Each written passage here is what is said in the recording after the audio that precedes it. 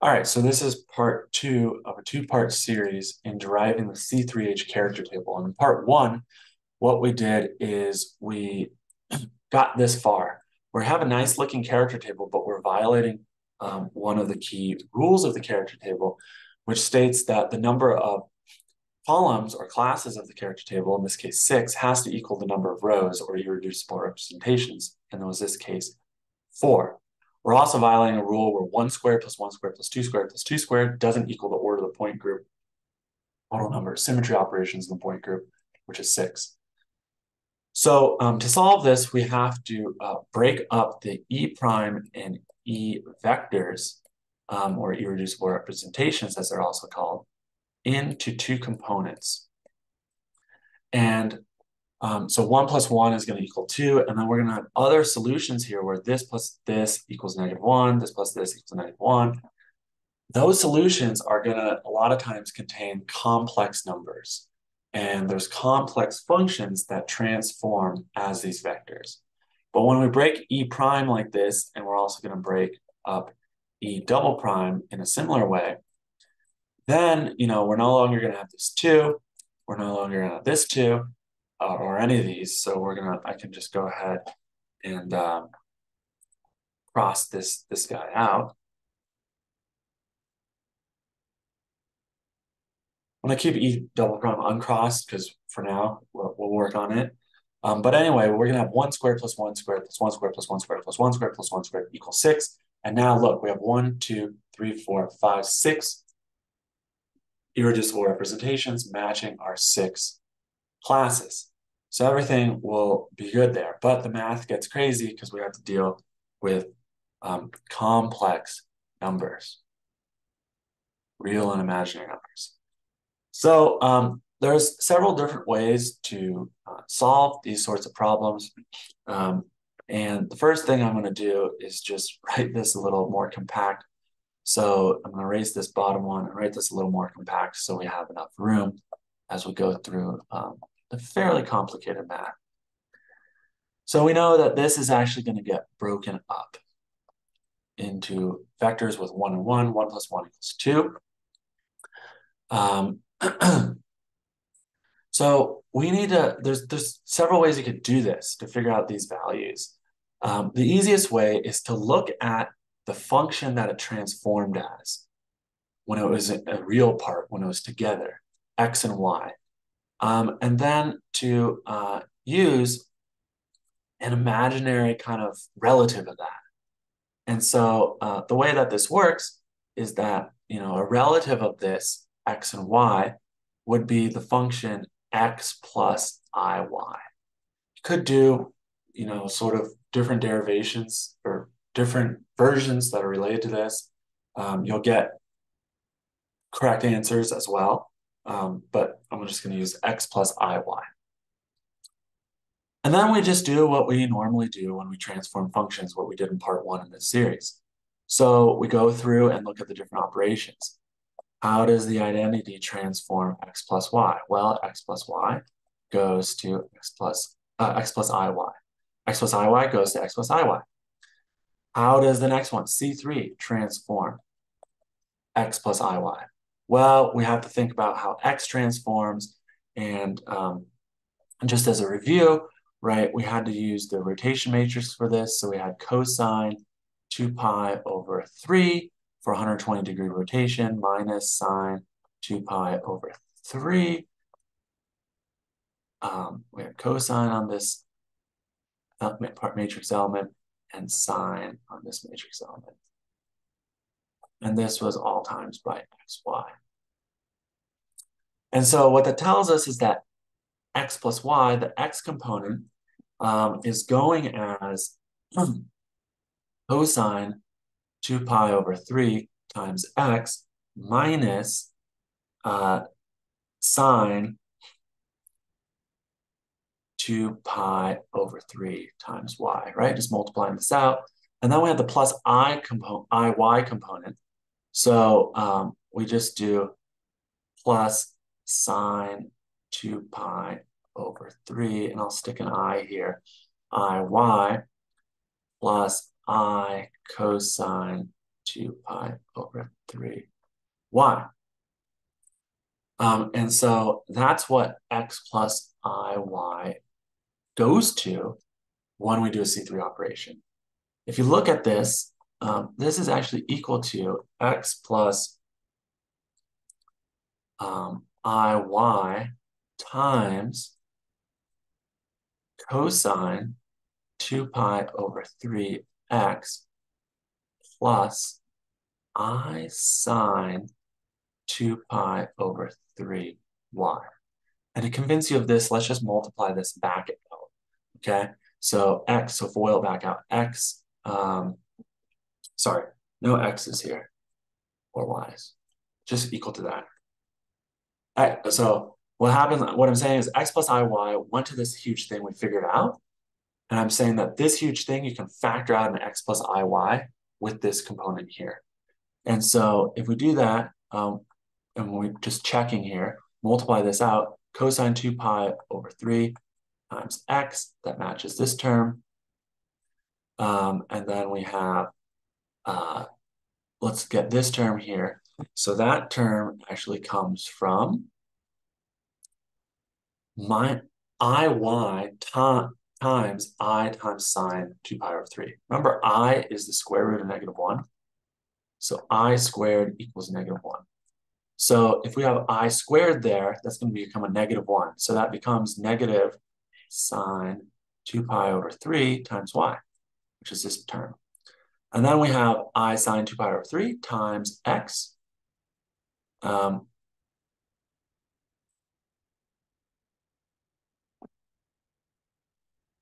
I sine 2 pi over 3 times. So there's a little mistake here, guys, which was made here. When we're multiplying, when we're saying what y is equal to, y transforms as sine 2 pi over 3 times x. Okay, and we had so it's iy times sine 2 pi over 3 times x. So anyway, what we're doing now is I sine 2 pi over 3 times x. So those terms now match. So that was our little mistake there. Okay, and then our last term is cosine 2 pi over 3 times iy. You can see that gets this term.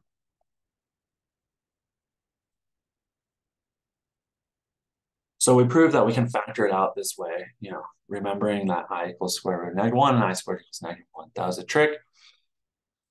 And there's now a bigger trick we're going to take advantage of, which is Euler's formula. Euler's formula says that e to the theta I equals cosine theta plus I sine theta. So in this case, that means that we can say e to the 2 pi over 3i equals cosine 2 pi over 3 plus I sine 2 pi over 3. And lo and behold, that's what this term is right here that we factored out. It's the same thing. So it's actually, we can simplify this even more, just transforms the C3 operation, just takes the function, the imaginary function x plus iy, transforms it to x plus iy times e to 2 pi over 3i. We have an eigenfunction. It's one-dimensional, and now we could write a matrix, right? Just like we always do. And our matrix would say, hey, x plus iy times e to the 2 pi over 3i equals what our transformation. And so then we would take a trace of this matrix, a one-by-one matrix, and that would be our character. This is such an important term in these sorts of character tables that we are going to define epsilon to be equal to e to the 2 pi over 3i. And throughout the character table, as we're deriving this, we're going to try to get things in terms of epsilon. And so our character here for C3 is actually just equal to epsilon with this new definition. So we're going to call this epsilon. Okay, so next we're going to do the C3 twice. So what's going to happen here? We don't have to redo all this math. Instead of having 2 pi over 3s here, now we're doing 2 of them, so we're going to have 240-degree angle instead of a 120-degree angle. So we're going to have 4 pi over 3s. All this math is going to be 4 pi over 3s. And in the end, we're going to get that the character is equal to e 4 pi over 3 I. Well, what's e 4 pi over 3 I? Let's break this back into using Euler's formula.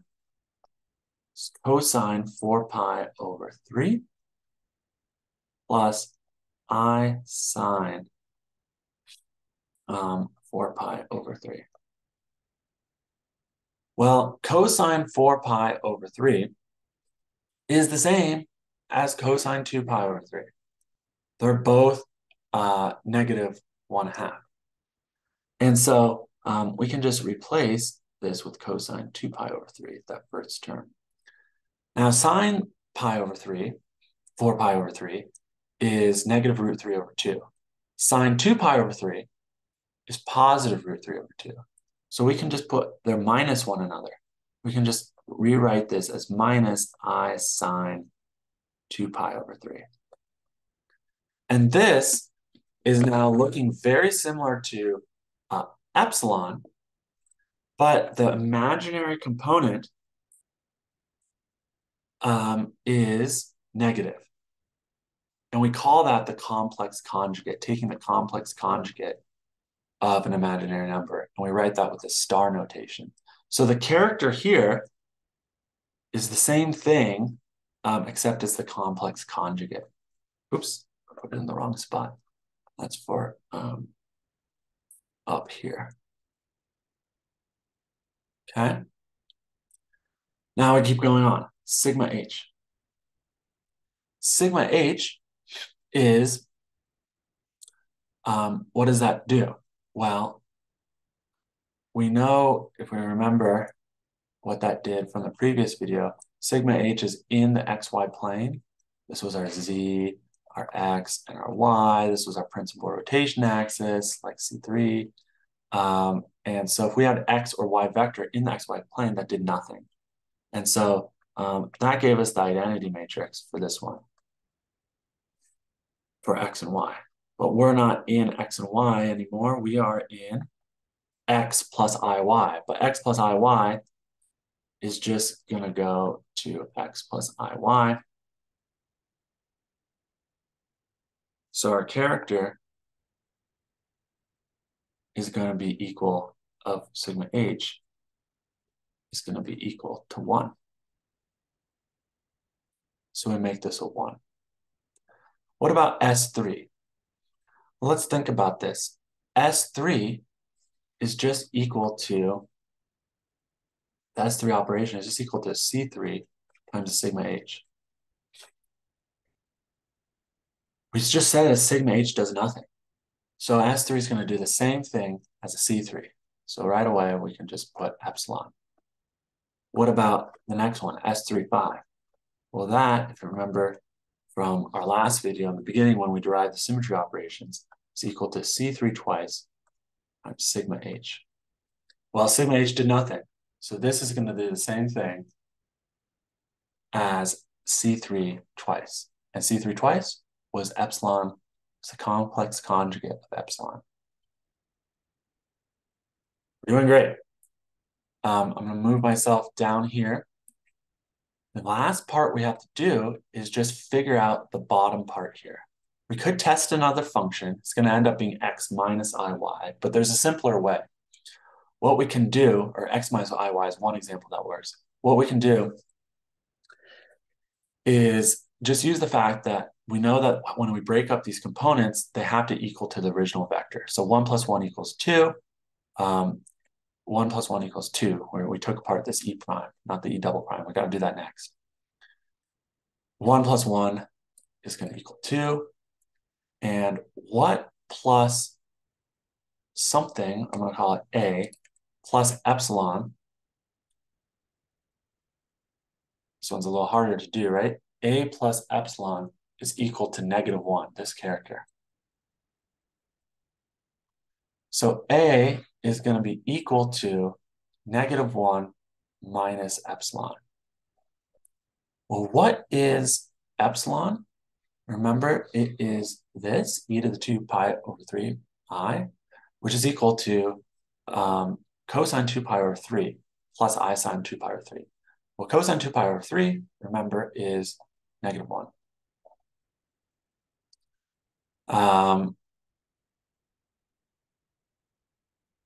And so, sorry, cosine 2 over pi over 3 is equal to -1/2. But we're minusing it, so we're going to get a positive 1/2, right? Minusing epsilon. And now we have to do this I sine 2 pi over 3. What's that? That is root 3 over 2. So this is going to become a negative root 3 over 2. Well, that just equals -1/2 plus 1/2 equals -1/2 minus root 3 over 2. And that is equal to the complex conjugate of epsilon. Sorry, this should be times I, right? Because we have the sign times I. Why is that equal to the complex conjugate? Well, again, here is E. This term is -1/2 cosine 2 pi over 3. And sine 2 pi over 3 is positive root 3 over 2. And the complex conjugate, you just take the negative of the imaginary component. So this A, we can now put the character complex conjugate. We test what B is here. Again, we get B plus complex conjugate. Now we have a new form of B plus complex conjugate equals -1. And you're going to get a very similar thing here. B equals -1 minus the complex conjugate. And the same sort of thing is going to happen. But now the answer ends up being actually back to epsilon, because you're going to get this -1 minus a -1/2, which gives you a -1/2. But then this is going to become what was a negative I term is going to become a positive I term. So I think you can see that at this point, this is going to be complex conjugate. Very similar thing here. We have something plus epsilon equals -1. Well, we know now the pattern. This equals epsilon conjugate, complex conjugate. And here we have something plus epsilon complex conjugate equals -1. So we're going to get epsilon.